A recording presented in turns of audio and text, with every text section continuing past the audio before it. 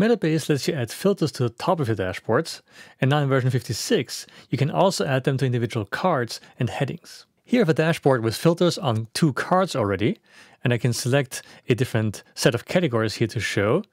And once I apply my filter, I will only see those in this particular view here. The way you add these is by going into edit mode, and then cards have a new add a filter button that will add a filter to that particular card, and headings have the same one.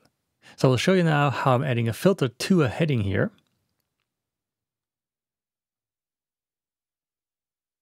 And now when I pick a date range, it will show just that range that I picked up here in this top 2 cards, because these are the 2 cards that I've connected to that filter. And of course, both heading filter and the individual card filters apply for each of these cards. So that is filters and cards and headings in Metabase 56.